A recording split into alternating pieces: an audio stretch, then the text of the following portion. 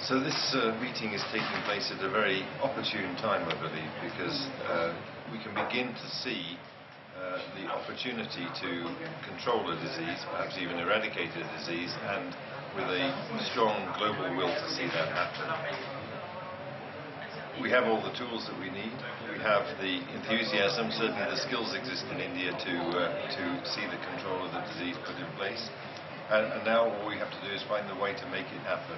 I believe the government of India is highly supportive of it.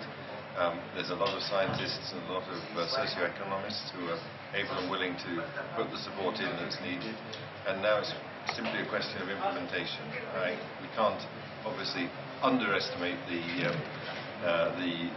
complexity of controlling a disease, putting in place a control program in a country as large as India.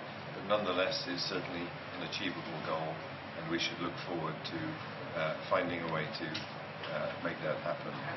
GalfMed remains committed to the whole process of ensuring that disease control is moved forward, and we'll be working with our partners in the government of India, in ICAR and BAIF, in seeking to support in whatever way we can the implementation of appropriate control measures.